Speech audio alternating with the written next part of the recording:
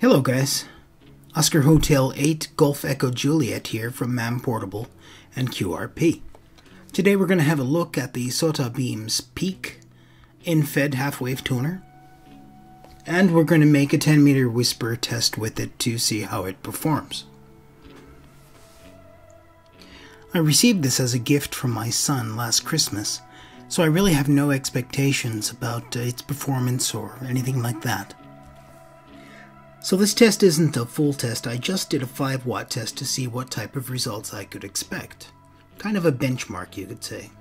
I was already disappointed with the lack of a female BNC connector on the case, so I wasn't filled with a whole lot of confidence to begin with. Now initially looking at the results, I just noticed the European stations. I saw the Papa uniform in there, but it was just incomprehensible.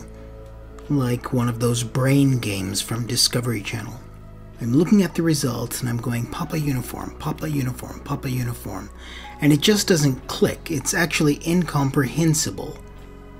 Then I check the map again and I realize, wow, I hit Brazil. I hit Brazil using 5 watts in the evening, after dark, on 10 meters, with a tuner I've never used. So, okay, SOTABeams, you got my attention. Well, based on this, I think we should do another whisper test. 20 meters, 17 meters, 15, 12, and 10 meters.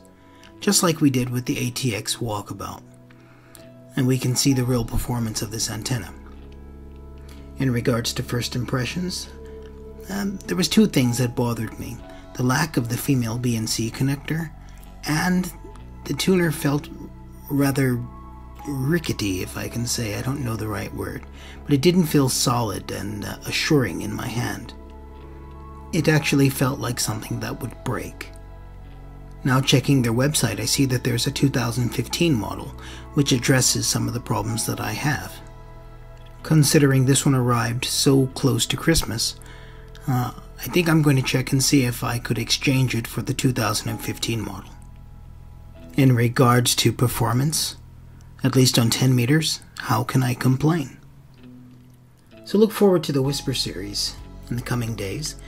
We'll go through 20 meters, 17, 15, 12, and 10 meters through the whole range of the FT817. So these are my first impressions. It didn't feel very well made or solid. There was no female BNC connector on the case. There was some epoxy that had leaked out of the case from the antenna connector hole. On the other hand, it's very easy to tune. Performance is just brilliant on 10 meters. It's got a great price, excellent size and weight for portable ops. Going back the other way, it didn't include enough bullet connectors for all of the bands that it covers. And those bullet connectors weren't available in the shop, but overall, I'm somewhat happy. I can certainly live with all these things if the performance is just as good on the other bands as it is on 10 meters. If you found this informative or useful, please give a thumbs up and let people know what we're doing with this channel. And if you have another moment, take a look at our other channel, Survival Tech Nord. Alright, that's about it. Thanks for watching, 73, and good DX.